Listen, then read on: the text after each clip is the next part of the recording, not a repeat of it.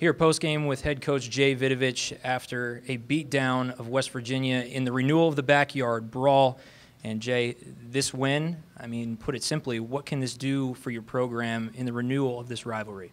It can give us hope and belief. You know, we just hope right now things went our way, and hopefully they learn from that, stay disciplined and play together, that we can overcome. They did a good job. You mentioned this week that these midweek games against tough opponents are teaching your players and a young team how to learn to win.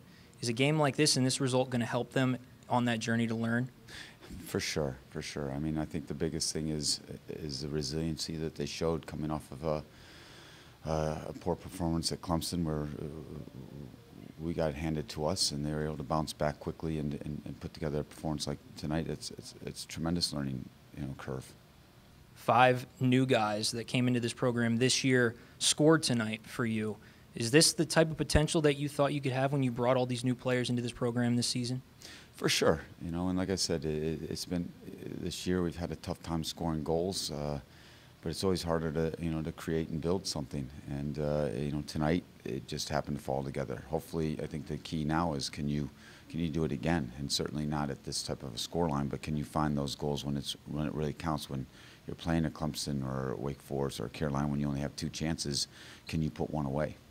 You've got to think that the confidence of those guys in the celebration post-game is just building day by day, especially with a result like this. How can they springboard this into building better relationships on the field that are going to be so important going into conference play?